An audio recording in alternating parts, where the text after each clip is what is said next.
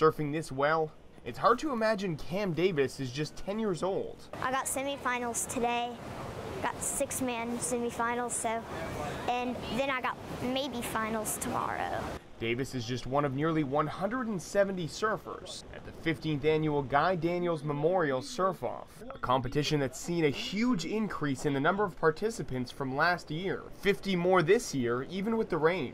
Director Mikey Pruitt says the reason for the increase is organizers moved the Surfoff 2 weeks earlier than years past. This year we decided that we should try to get the contest a little earlier in the year, just by a few weeks, so we could capture the visitors to our area. We have a lot of tourists that come and stay, and our plan was to capture some of their attention and get them to have a good time along with us. And they are. But for Davis, that doesn't usually happen until he actually starts to surf, and nervousness transforms to excitement and adrenaline. When I get in the water, it all goes away.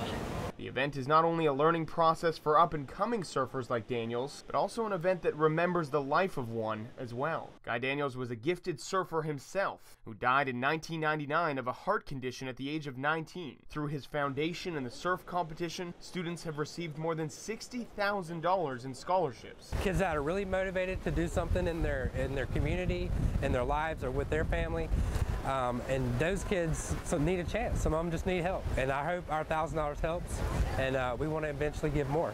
This year, 10 students will receive scholarships through the foundation. In Surfside Beach, Mark Liverman, WPDE News Channel 15.